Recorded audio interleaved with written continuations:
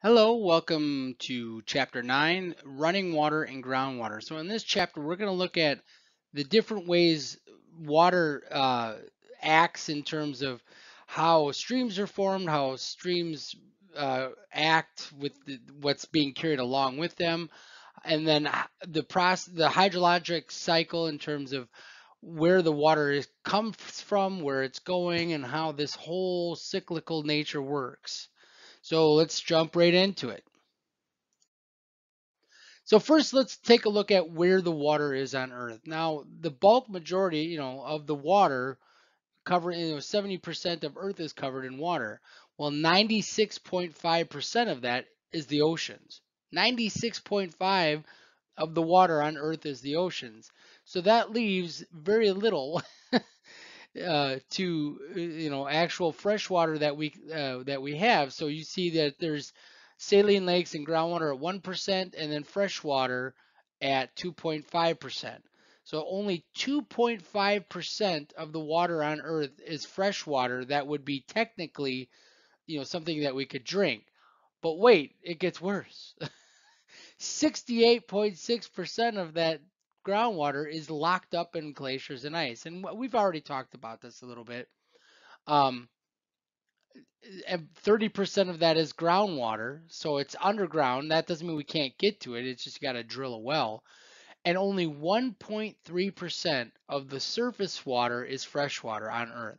1.3% of the total water on Earth needs to be able to sustain, 7 billion people. And of that, a lot of it's still snow and ice. So it's really small fractional part of what, of the waters that we have can actually be deemed as drinkable by humans.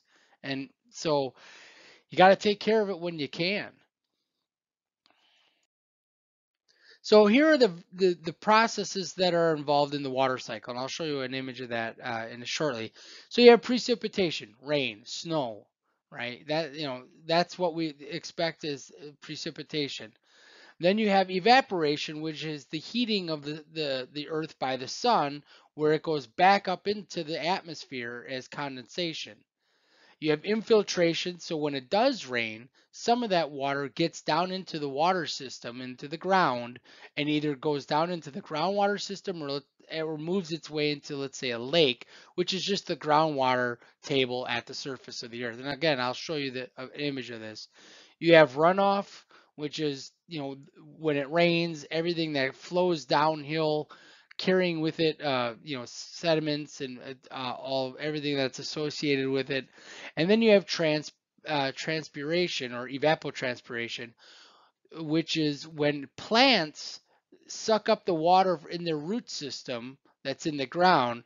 That water gets transferred back into the plant in the form of water vapor and is then evaporated from the sun from the plants. So the little bit of water that's sitting on the leaves of the plants then gets evaporated back into the atmosphere. And that's actually a fairly large, significant portion of the water cycle. Here's a picture of the hydrologic water cycle. And what we have here is the oceans being 70% of the Earth's surface are heated up by the sun. A lot of the oceans are in equatorial regions, not all of it.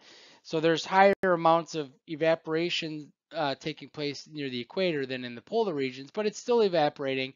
It gets up into the atmosphere here, and when the clouds can't hold all of that evaporated water, the water vapor, it comes back down in the form of precipitation. So then once it's on the ground, it has several options once it's on the ground. It can either run off right back into the water system, it can or it can go infiltrate, and then eventually it can also evaporate right off the surface or transpirate from plants, like I just mentioned. So there's different options in terms of what can happen once the water gets back onto ground. Now, a huge part of this, like I mentioned, is evaporation or transpiration, which is the sun again heating the surface of the earth and the small amounts of water vapor that come up through the plant root system. That's a huge part of this water cycle. If you just look at the numbers here, obviously the biggest part is the evaporation from the sun, but and precipitation over the oceans is a big part. But this number here is still bigger than, let's say, the runoff value, because, and that's why plants play a vital role in this whole hydrologic water cycle. And when we have, for example, at UWM, one of our professors studies the effects of global climate change and the rates of plant transpiration in terms of growing lengths of the growing season, how that's going to be affected, how the plants are going to react to this increase in global temperature. So it's something that's being looked at actively, and it can't be ignored. Along with obviously the higher temperature, the more evaporation there is. The more evaporation is, the more precipitation. So you're going to get larger storm events and things like that. So you have running water, right? We have running water all over Earth, and we look at these in terms of what are known as drainage basins. It's the sort of the land area that contributes to a river. So everything within that particular area plays a role in whatever river is closest to it. Remember, in a nutshell, water wants to follow the path of least resistance, right? So if I have a drop of water and it comes down as rain, it's going to want to follow that path down as quickly as it can based on gravity and where it can go. So that's what a drainage basin is. It sort of encompasses, all right, if whatever water falls in this area is going to follow this path, and then you'll have what's called a divide, and you'll see this right here. A divide that separates one drainage basin from another. So if water falls here on this side, it's going to flow down here and into this river. If it falls on this side, it's going to flow down here and then down to this area. Now, most of you have probably driven west on I-94. When you get to Brookfield, you go up that really, really big hill. And right at the top of that hill is the Brookfield Water Tower. That is what's called a subcontinental divide. So if you're on the east side of that, when you're coming up the hill going west, all right, let's say you're going to Brookfield Square and you're going west up that big hill, any water that falls on the east side of that goes back to Lake Michigan, which eventually goes through the Great Lakes systems and out to through the St. Lawrence Seaway to the Atlantic Ocean. If once you get over that hill, okay, and you're at Brookfield Square, any water on that side of that hill flows down towards the Wisconsin River, ultimately into the Mississippi River and out the Gulf of Mexico. That is a subcontinental divide. That big hill separates one huge drainage basin from another huge drainage basin. So here's the Mississippi drainage basin. The Mississippi River by far dominates the United States in terms of area for the, and you can see that in this green area here. All of these rivers play a role as to why the Mississippi River is as powerful as it is. It's being fed from a massive amount of area. Now they subdivide these into some smaller ones, things like the Missouri River Basin, the upper Mississippi, kind of where we are. The Ohio River also flows into the Mississippi, so everything that flows into the Ohio River eventually ends up in the Mississippi. The Tennessee region, and then obviously the lower Mississippi region. So all of these rivers, all of these streams, and all of these little creeks flow into a much larger stream, and in this case, like for example, this lighter green area, the Missouri River, which is a very big river as well, all of those streams, creeks eventually flow into the Missouri River. Well, you guessed it, the Missouri River then flows into the Mississippi River. That's where St. Louis is. I lived there for a couple years getting my degree. So just north of St. Louis is where the Missouri meets the Mississippi.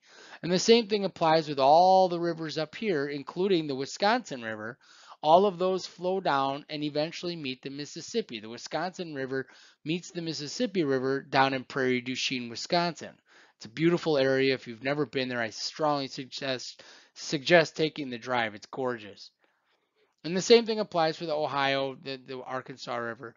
All of these feed eventually into the Mississippi River. And that's why the Mississippi River is as long and powerful as it is, because it's being fed from all over the country. Now, the river systems have three main zones. You have the area of sediment production, sort of where the river's first starting. It's picking up sediment. Then you have the transportation area of it. So you can see that in this middle section here, zone of transportation. All of the sediment that was created upstream is being just moved, while the current is still strong enough to move it. And eventually, when you get down to the mouth of the river, the current starts to slow down so much that the sediment that's been carried down all the way from the headwaters then starts to settle out in the mouth of the river. And the Mississippi River is the easiest example of this. You could think of this, the Mississippi, the headwaters for the Mississippi are all the way up in Minnesota. And as it flows down, it gets really flat here. It creates all these winding, these are called meanders, back and forth and back and forth and back and forth. That's through, especially through Missouri and Illinois and down through Arkansas, Tennessee, and the state of Mississippi.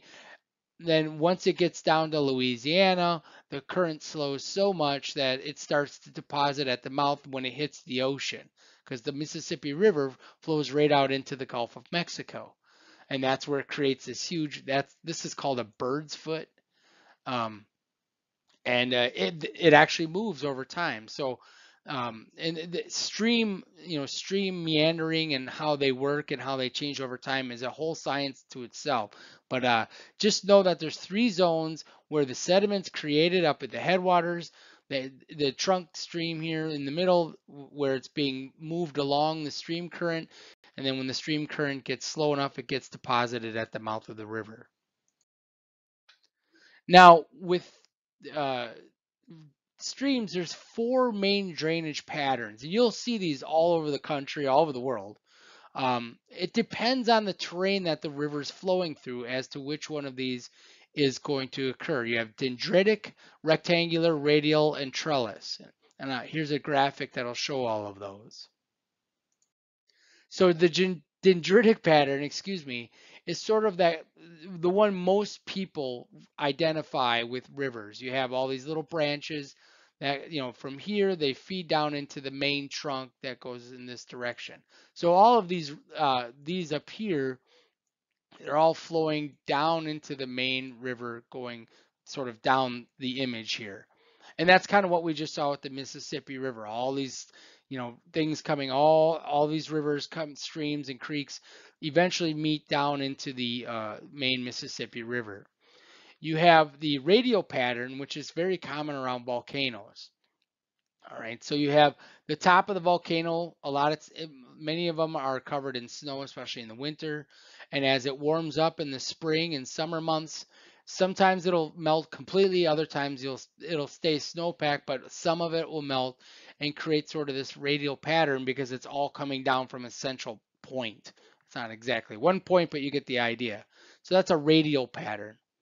Rectangular patterns here in the upper right are formed when you have highly jointed bedrock. And you'll see this kind of sometimes in desert areas where it's kind of dry, but you have all this cracking taking place. It's not super common, but you do see it. And then you have this trellis pattern, which develops in areas of alternating weak and resistant rocks. And this is very common out west, where you don't have you have lots of different bare rock formations, and the water has no choice but to follow it along these sort of seams like this, and it'll find a weakness, then cut across. It's very common in the western states where there's very little like topsoil and things like that. So when water is flowing, and hopefully this will all make sense to you. I mean, hopefully you'll know this. How fast or slow a stream goes is going to be determined by the gradient or the slope. So if it's really steep, the water's going to run faster. If it's really shallow, if it's really flat, the water's going to run slower. That should hopefully make sense to you. But there are other characteristics that influence the amount of stream flow, such as channel shape, the size, and then the roughness. Um, if you have rapids, it could be going faster or slower than if you have a very smooth bottom. It all just depends on, again, slope, gradient, and then the shapes. Now, what's the gradient or the slope is the overriding factor because a lot of that has to ultimately determines the shape and the size of the stream. If you have streams that have real fast rapids on it, it's a steeper slope, probably more rocks and things like that. So that's and it has a tendency to be more straight, not net.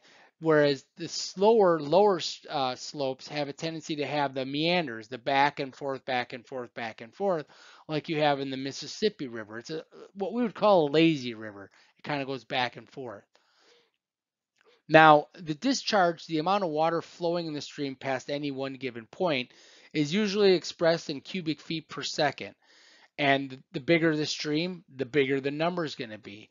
Or the higher the flow, the higher the number is going to be.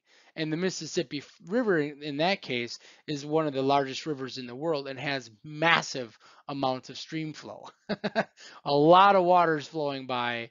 Even though it doesn't look fast, there's a lot of water flowing by at any given moment.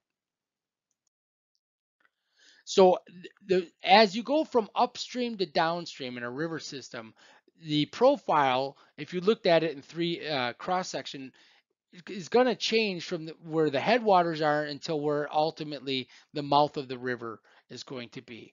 And typically what you're going to have, and I'll show you a diagram of this, is at the headwaters, at sort of the very upstream, you have a tendency to have higher slopes, higher velocities of um, uh, river flow, stream flow. And then as it goes further and further down slope, and the slope starts to flatten out, the velocities slow down and you have a tendency to get more discharge.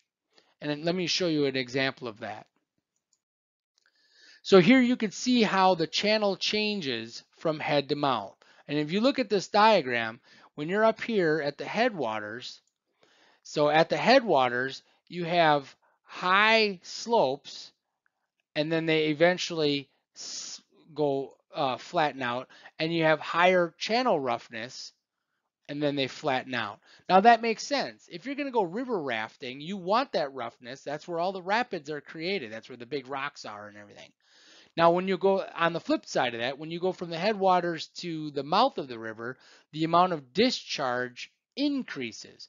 So there's less discharge at the headwaters because the water's moving faster and there's more roughness to it. Whatever's in that water just kind of keeps going.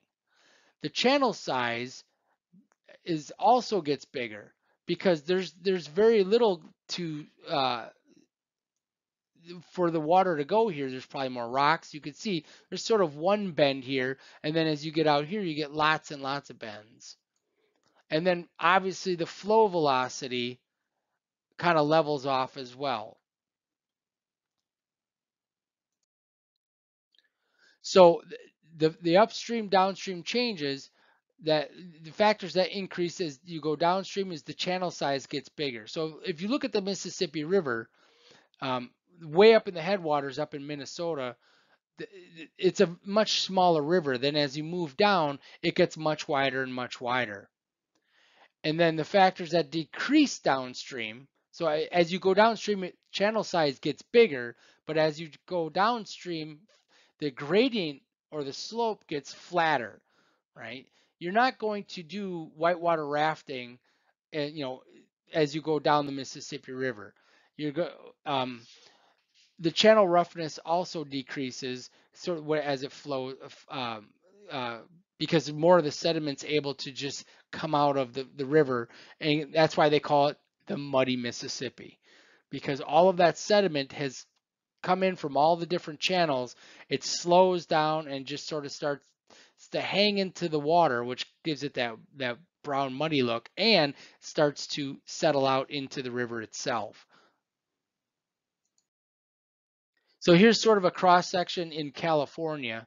You can see the headwaters of this particular river way up here at a high elevation.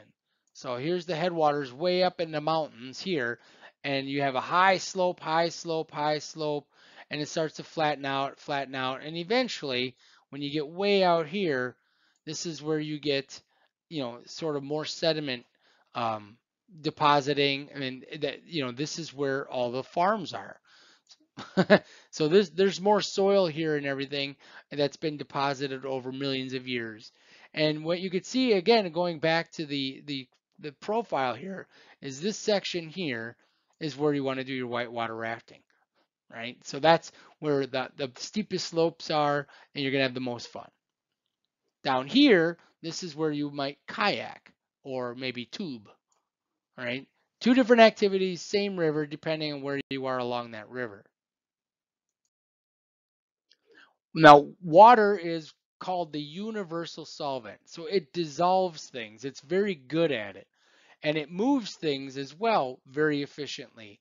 Now, depending on how fast the water's flowing will determine what gets dissolved, what gets deposited, and what gets, sort of moved around.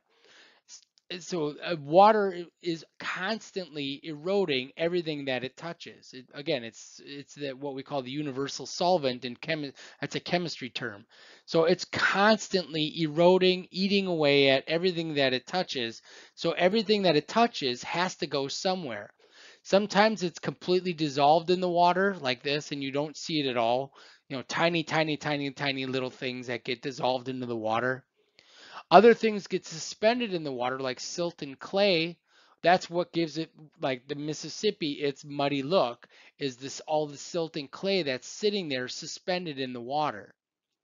You also get what's called bed load. And bed load is all of the pebbles and rocks and everything that's kind of being pushed down river along the bottom. Now there's a couple different ways. I know my picture is kind of in the way here. Sand can get moved and pebbles and gravel can get moved by rolling. It makes sense, right? They'll roll along the bottom. They can actually slide along the bottom depending on, the angles or if there's a flat surface. And they can also bounce, which we call saltation. Why is that important? Because that ultimately will dictate sort of the shapes of the rocks and how big the rocks that it can move or pebbles are. If you have high velocities, it's going to be able to move boulders. If you have low velocity, it might be able to move sand and pebbles. So what's being moved along the bottom is dictated by the velocity of the water above it. An interesting phenomenon is what are called potholes. And what potholes are is as the water moved along, it got stuck in a whirlpool. And some pebbles or sand will get stuck in a whirlpool and they'll just sit here and spin and spin and spin and spin. You see one here, you see one here, and they just sit there and spin and create these potholes, which are really interesting. Now, if you didn't know this, there is a state park called Interstate State Park way up in northwest Wisconsin. Right, it's along the St. Croix River. So on one side of the St. Croix River is Wisconsin, the other side of the St. Croix River is Minnesota. It's way up there. It's above the Mississippi, and the Mississippi curves inward towards Minneapolis. The St. Croix keeps going north, and it's the border between Minnesota and Wisconsin. And in this state park, there's a ton of these. Interstate State Park is one of the most beautiful parks you will see in this state. I've been all over this state, and Door County is gorgeous. Wyalusing is beautiful. Interstate State Park is absolutely breathtaking. You have sheer 300 foot cliffs. It's right on the river. It's very cool. Up they call it God's country up there. That's where the term comes from. If you ever get a chance, go see Interstate State Park. It's gorgeous.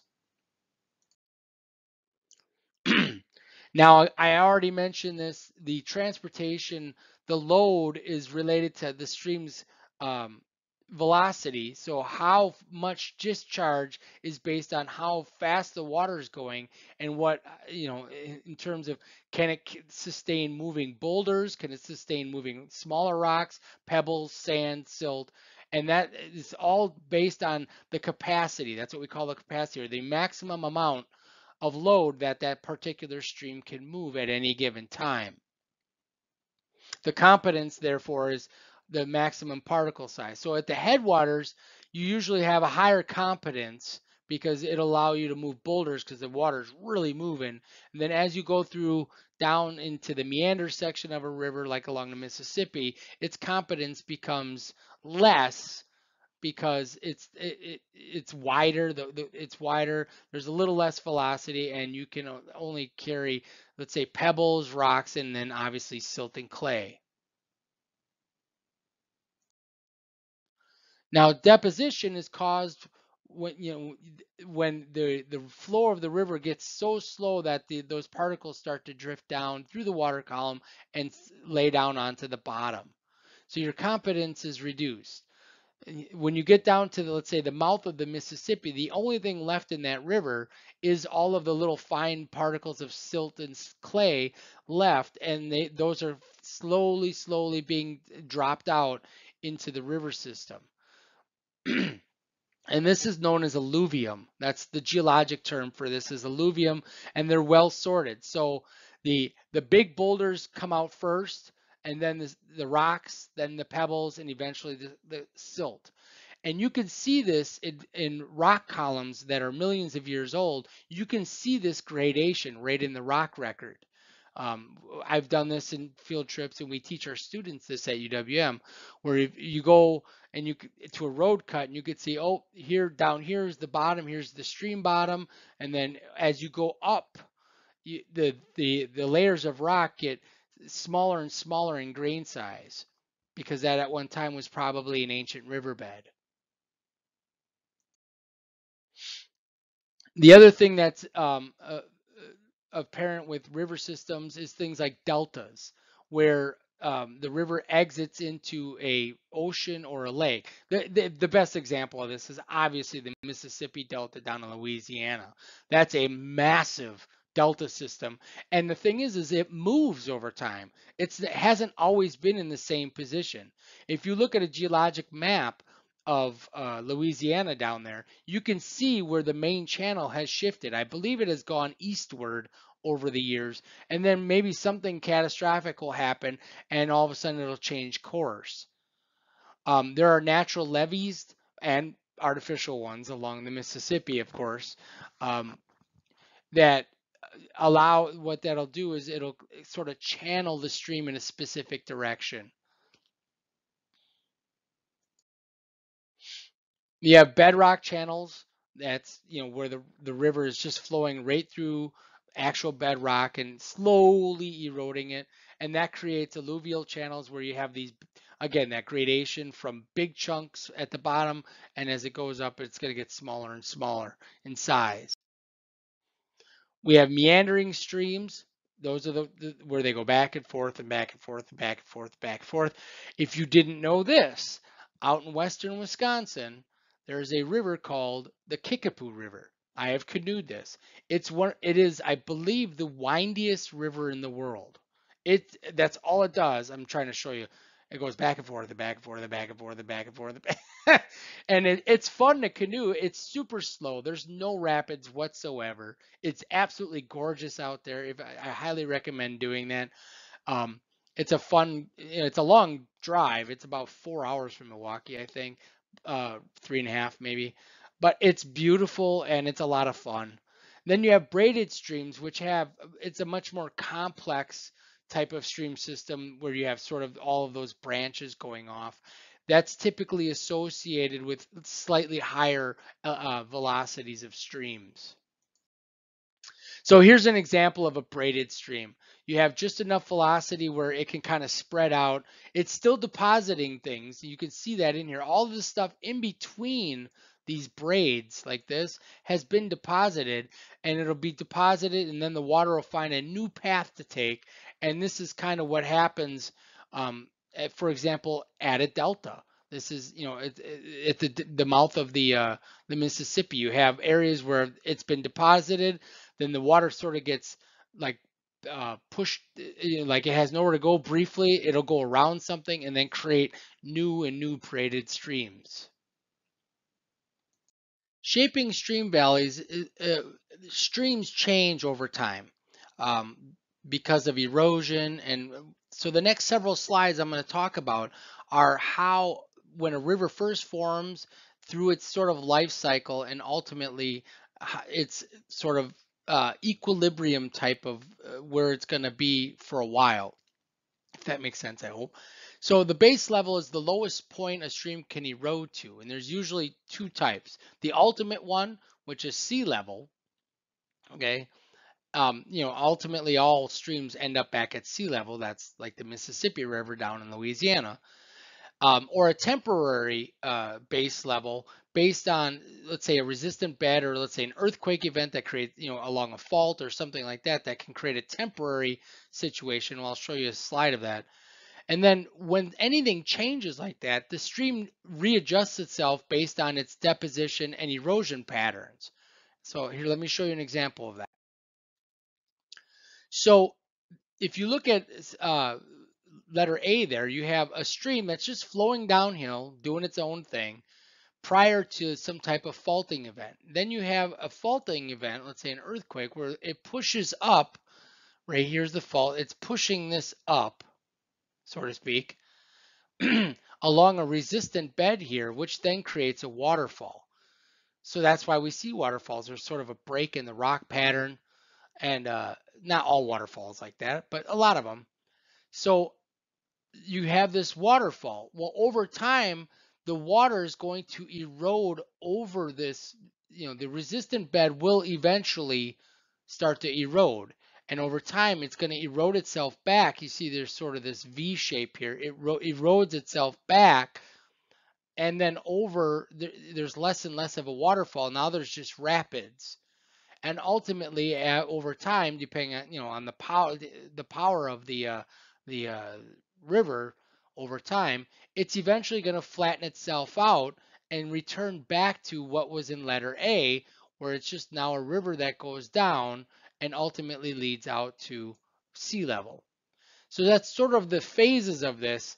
Is you'll have an initial river. If anything changes along that river path in terms of, let's say in this case, a fault, or uh, then it changes its patterns over time. But given enough time, the river will essentially flatten itself back out just by the nature of water eroding away everything around it. Valleys are the valley stars are shaped by weathering, overland flow, like how the water flows over, and mass wasting. Now, what does that mean? How much, if it's the water is super steep, it can create, rock falls and landslides and things like that, which can sometimes change the route of the river. So narrow valleys are typically V-shaped, and that usually means you're at the headwaters, you have a higher gradient and a more resistant rock. Um, so it's cutting down into that V shape and incised meanders. You can still get meanders, but they're in a V-shaped type incisement. Now, like I mentioned, narrow valleys typically have your rapids and waterfalls. This is where you're going to, go whitewater rafting and things like that. Um, and then as the water comes out of those valleys and everything starts to open up more, the velocities slow down. Then you start to get meanders, and you get uh, downward erosion is less dominant, and it starts to go from side to side, again, creating those meanders. So here's an example of a V-shaped valley at Yellowstone River, and I have seen this. It is absolutely breathtaking, very cool. So you can see that very steep V shape. So this rock in here, while it is being eroded, that is true. It's very hard rock and takes a long time to erode. That's why you still have this narrow channel. If this rock was easily able to be eroded, you wouldn't have that kind of shape. It all has to do with the composition of the rock around it. So here's again sort of that erosional development of a floodplain. So once you get back to the point where the water is flowing in a more sort of straight line, lazy flow along not real high gradients, you get these. First you have the narrow valleys like we just saw, but eventually what happens is things start to um, the water starts to erode at the sides, and you start to get these meanders.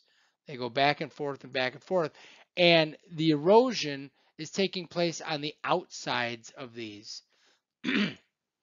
And then deposition takes place on the inside. So you go back and forth and you create sort of this wider valley because the water is eating away at the, especially at the tips of these bends here. Then over time, you get even wider valleys, what we call a well-developed floodplain. You can see here's one side of it, and here's the other side of it. And if you go out to Prairie du Chien, like I mentioned a few slides ago, where the Wisconsin meets the Mississippi River, you can plainly see the entire width of the floodplain valley. It's cool actually. So on the Iowa side of the river, you have some cliffs. Then it's very flat. You have the Mississippi River in there, some tributaries in the Wisconsin River. And then over on the Wisconsin side, you have, both sides of it goes back up into the hills again. You have this very, very well-defined floodplain because the river has essentially cut away at it, and you ultimately those floodplains, while they do flood, end up being some of the most fertile farmlands there are. So wide valleys contain the floodplains. You get the what are called meanders. Those are the back and forth. You get cutoffs, which I believe I have a slide to show you, along with oxbow lakes. What happens is those meanders become so steep in their meandering that they essentially cut through themselves, creating what are called cutoffs, and then also oxbow lakes. Let me show you. So here's a meander. Okay, so here's a very, very pronounced meander on the Colorado River. So it comes all the way out here, all the way out here, all the way over here, and all the way over there, right? Someday, probably not in our lifetime, this is being actively eroded right here. That's being actively eroded and will eventually cut right through this. Once it cuts through that, this whole thing here will is going to be essentially wiped away, and all the sediment will sit right here. It'll actually cut through and create a shorter path. This water here will stay here. This is called the cutoff. This is called an oxbow lake. You see these all the time along the Mississippi River, especially down in St. Louis, like Missouri area, Tennessee area, Arkansas area. So that's what creates these, and then eventually this could cut through as well. It depends on which one is first. So this could do it just as easily. Maybe this one over here is more resistant, so the water comes around and eventually cut through here, leaving all this water behind. So there's lots going on there, and rivers are highly dynamic systems. They're always changing. You may not see it with the naked eye, but they're there. Those changes are there. And the bigger the river, the more changes are going to take place. Now, floods are the most common hazard along a river, obviously. If it rains too much, all of a sudden you're going to have rivers, their water levels get higher, higher, and higher. But it's not just rain. You can also have human interference in terms of levees being built, dams being built, or, in the case of the Army Corps of Engineers, trying to, tame the Mississippi River, so flooding can occur. Um, if most of you probably don't remember this, back in 1993 was one of the worst Mississippi flooding events in human history. It was crazy how bad it was. There were parts of like St. Louis and Memphis that were under like 15 feet of water. I mean, it pretty crazy stuff. You have engineering efforts that try to keep the water contained to the main river channel, mainly for shipping purposes. So the Mississippi River, there's always barges going up and down the rivers carrying all kinds of stuff. And so they've not only built locks and dams because of the change in elevation, they've also had to build levees and flood control dams and channels in order to maintain the channels for the ships, so they also dredge as well, but also so the people that live by there don't get inundated by floods because they're narrowing the channel in a man-made way as opposed to letting the river just sort of take its course. It's a nonstop battle. Once they decided to start doing this along the Mississippi, the work on that never stops. It never ever stops because the Mississippi River never stops. So, oh, look at that. I just mentioned it. So here's the Mississippi River in 1991. Okay. The Mississippi River. This is the Missouri River. So this is St. Louis right here. All right. Look at how wide this was during the 93 event. I mean, it was insane. I remember watching this stuff on the news, how bad it was. And a lot of that is so there's dams and everything down here. You could see how far backed up it got. Like I said, this is St. Louis right here. I lived there for 2 years. And this whole area out here was just decimated. There were, it was crazy how bad the flooding was. Go up to Google and take a look at some of the images from the 93 flooding event. It was really nuts. We'll now switch our attention over to groundwater, which is water that's beneath the surface. Now, just because you can't see it doesn't mean it's not important, because you can see right there, groundwater is the largest freshwater reservoir for humans. Not only for drinking purposes, obviously after you filter it and everything, but irrigation is the big one. Um, all of the crops in Kansas, Nebraska, Iowa, all those places, they're all using groundwater as from wells down in the groundwater reservoirs. And there are some other things that can take place with groundwater. Water, like we've been mentioning, dissolves everything around it pretty much, which can create things like sinkholes and caverns. Now, sinkholes are a huge problem down in Florida. If you look a map of Florida, a decent map, you'll notice a lot of their lakes are sort of circular in nature. A lot of that is because they form from sinkholes. The groundwater is just under the surface in Florida. And because so many people are moving to Florida, they're pumping more of the groundwater out, which creates caverns underneath. These caverns then eventually sink under their own weight, and you've had entire neighborhoods and cars and houses just sink down. Go look it up. It's pretty spectacular. Not if it's your car or your house, but um, so it's pretty crazy what the groundwater, when you pump it out, what can happen. And also, groundwater is an equalizer of stream flow. So um, as as water flows, that water isn't just flowing down the river, it's also flowing down into the sediment and eventually gets down into the groundwater system. So groundwater and rivers play sort of symbiotic role with each other. They need each other. Um, Not all water from rivers gets into the groundwater, just like not all water from a precipitation event gets down into the groundwater. A lot of it just gets flowed away, but it has to. They play a role with each other in that regard. Now, the distribution and movement of groundwater has a lot to do with the amount of soil and the zone of aeration, what we call porous and permeability. So what that means is does the soil and the rock beneath it have tiny little holes, what we call pore spaces, that can be filled with water. Right now they might be filled with air, but when water gets in there, can it hold the water? Um, some rocks are better at it than others. Now, the other side of this is, okay, now once it has the water in it, can that water be moved from one place to another? And that's called permeability.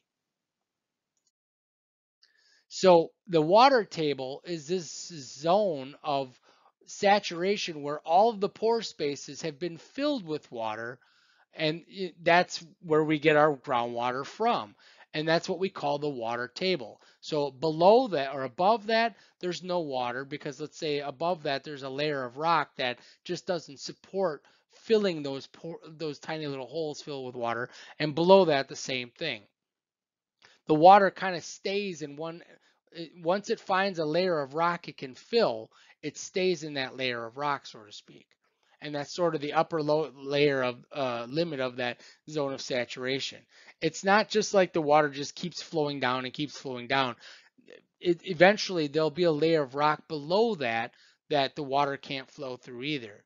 That's an impermeable layer, we call it. So when water can flow through it, it's permeable. When it can't flow through it, it's impermeable. So let's take a look at that.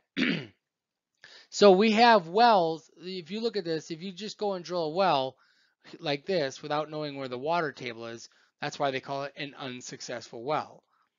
You also have this these what are called perch water tables. So it's a smaller water table above the main saturated area. And you can see that here, we call this here an aquitard. Now, that's that impermeable layer I was telling you about. It doesn't allow the water to sink down through it. So that's why we call it perched. It's above the main water table. So then as you go down, you can see here in the unsaturated zone, there's no water able to be held in here, but below that, you get this zone of saturation, excuse me, where the bulk of the water is being held. Now this graphic is a little misleading. The water table is not that thick, okay? The water table is usually one layer that allows the water to, one layer of rock that allows the water to hold it. Now, where you have lakes or where you have the water table reaching the surface, this is where you have natural springs. So there, the water table is at the surface, allowing the water to flow freely right out of it. I have actually drank spring water right out of the ground. I know you're not really supposed to do that, but I did it anyway. There's some out in the Kettle Moraine out in Waukesha County. The same thing applies with rivers. So the river flows here, and when it gets to the lowest point, it's at the water table because otherwise it would get sunk deeper and deeper into it, into the rock, excuse me.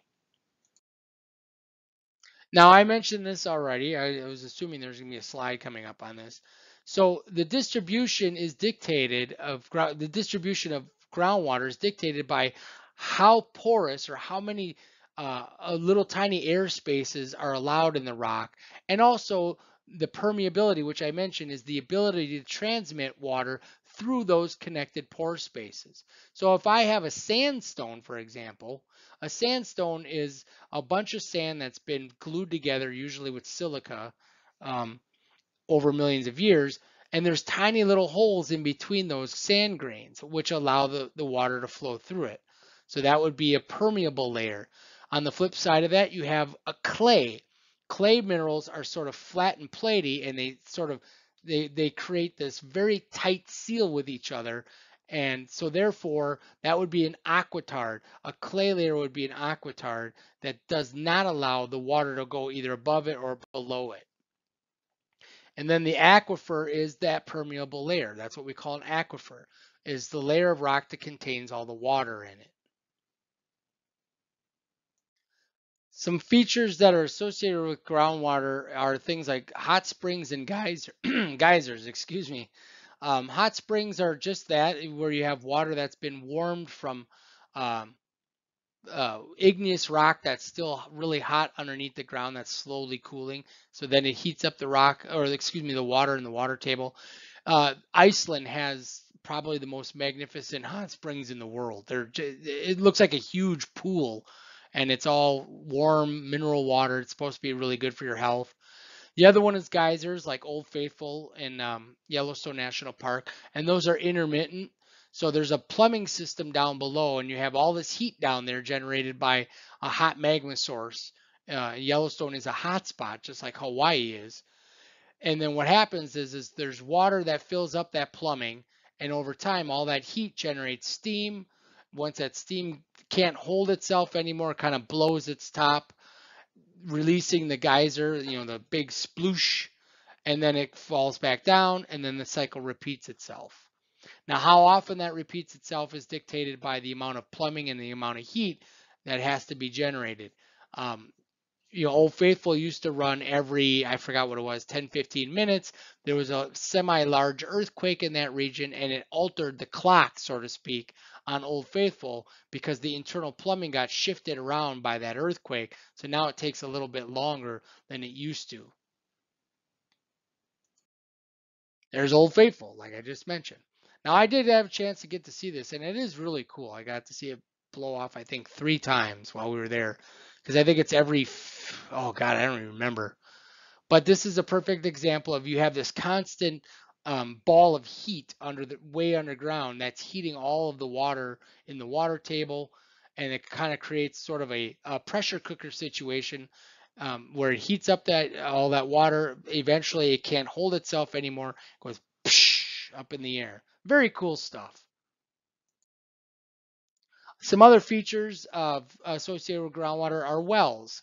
There are many areas like here in Wisconsin, in Milwaukee, we run on municipal water. So when you turn your faucet on, you're getting water through the municipal system. However, there's many rural areas, even just out in Waukesha County, that aren't connected to a municipal service, so they have to drill a well and they drink well water, which isn't always very good tasting. But so um, that can form what's called a cone of depression. As you suck more and more water down, you're creating this drawdown, which can ultimately affect other things. And this is a huge issue in Florida. So they're sucking up so much groundwater that what it's doing is it's pulling in seawater. Seawater is salty, right? Salt water. So if that seawater gets into the groundwater system, that's when really bad things happen. You can't have salt water in your drinking water. You'll get very sick.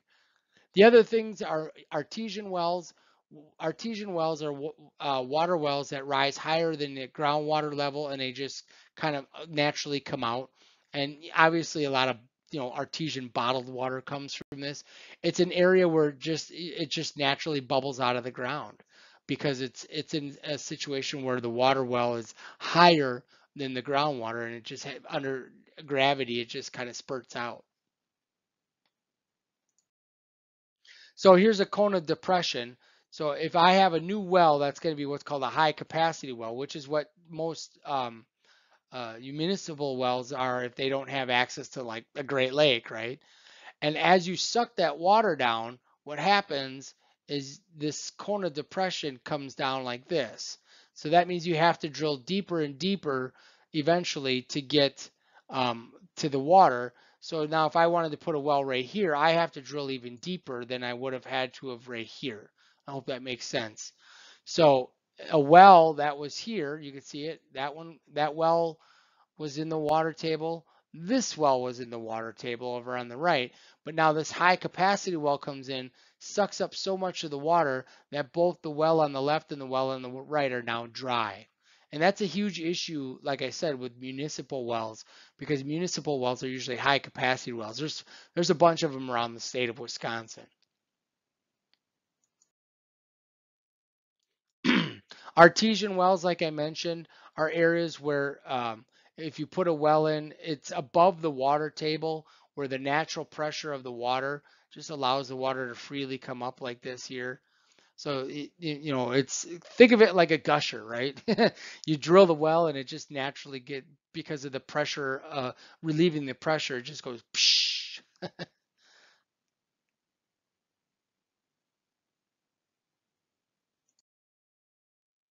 Now, groundwater environmental issues are a huge, huge part of science. A lot of our students at UWM who graduate go off to do environmental consulting, which is usually associated with groundwater problems.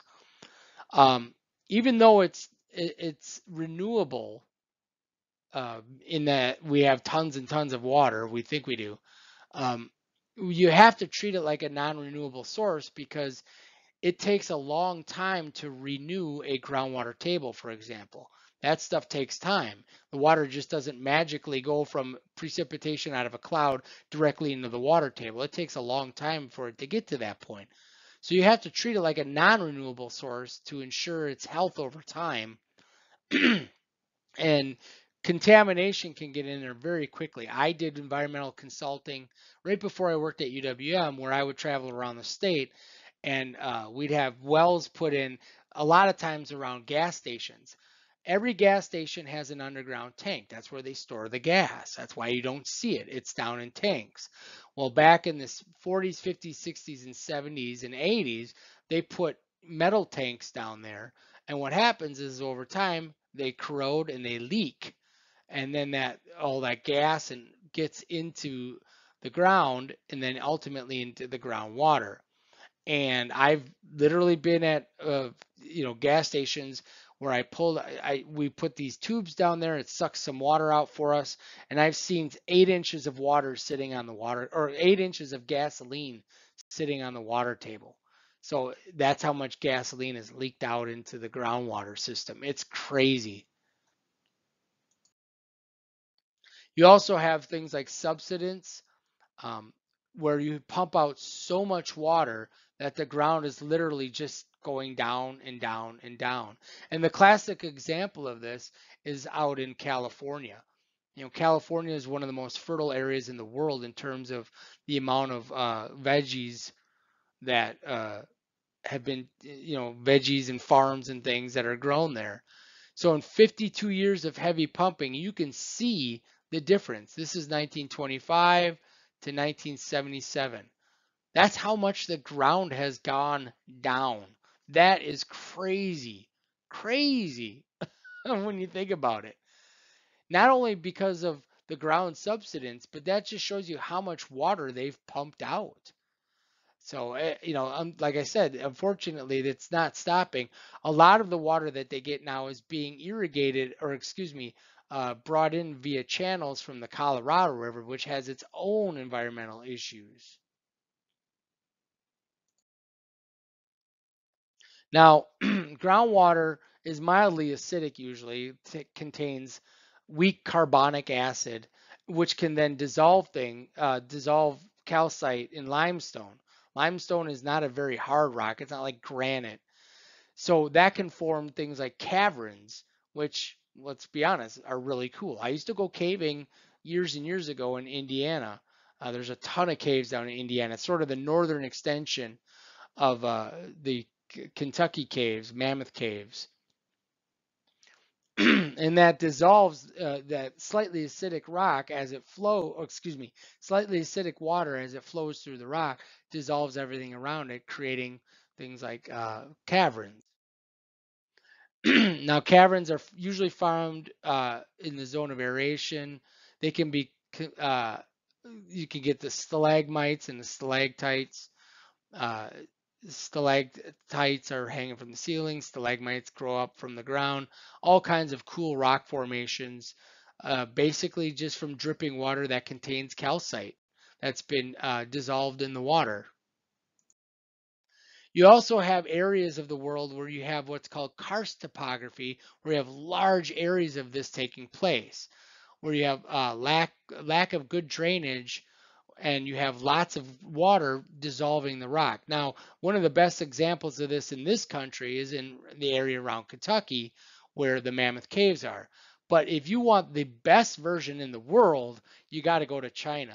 There's an area in China that is just absolutely gorgeous. I wish I had a picture. Maybe it's on the next slide, but it creates these amazing domes, and it's just gorgeous, absolutely gorgeous. Um, because it's all of the water that's flowed through that region is dissolved, uh, all of the calcite in there, creating lots of caverns and lots of uh, these mounds of calcite, and you got to see it. Look up karst topography in China to check that out. So here's the last slide for this chapter. The sort of development of karst topography. You get water flowing through it. You have limestone as sort of your bedrock, which it creates things like this narrow channels. Then you start to get sinkholes, like I mentioned in Florida. Um, and you can get all kinds of caves and springs because the water table is perched up here. You get all these voids down here. Those are caves down in there. And sometimes they collapse, which is not fun. You don't want to be in those. So I hope you enjoyed this chapter. I know it's a little bit quick. Um, Water is a vital resource for us humans. We have to have it. And it also creates some of the coolest effects on land, on Earth, because of its nature to be able to dissolve everything or erode everything around it. So as a stream flows, it dissolves things. You'll see in the short chapter on glaciers, that's water too, but it's frozen water, which acts like a river that just grinds everything. So whether it's frozen, whether it's in precipitation form, water vapor, whether it's flowing in a river, water is always shaping everything around us. It's one of the main factors why we have the landscapes we do. Like I said, either for frozen form in a glacier or in running water form. You wouldn't have the topography of Wisconsin here in the southeast part of Wisconsin if it wasn't for glaciers, which again we'll talk about later in chapter 10. Or you wouldn't have the Grand Canyon. The Grand Canyon wouldn't be there if the Colorado River didn't erode away all of the layers, creating that phenomenal Grand Canyon, which I've never seen. I've never had a chance to get out there and see. But that's a perfect example of what the beauty that river can, or excuse me, the beauty that water can form, or the Mississippi River with all of its meanders. I mean, I can go on and on and on. So water is a powerful, powerful voice and a vital resource in terms of the groundwater for, not over pumping it. They have better irrigation techniques to sort of alleviate the groundwater issues that occur, especially in the breadbasket states like Kansas, Nebraska, Iowa, and the Dakotas. Um, then you have the issues of pollution from things like gas stations and everything that, once it gets out on the land, water will touch it at some point with precipitation and ultimately will get back into the groundwater system. And then things like saltwater intrusion in Florida, where you're pumping the water too fast to fill the needs of all the people that need drinking water.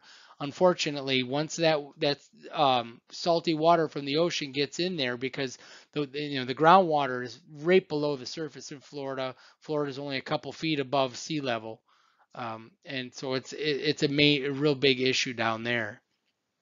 Well, I hope you enjoyed this, and I will see you in chapter 10, which is only on glaciers. We're only going to cover the glaciers portion, which is more relevant for us anyway around here in Wisconsin. I'll see you on the next one. Thank you. Bye bye.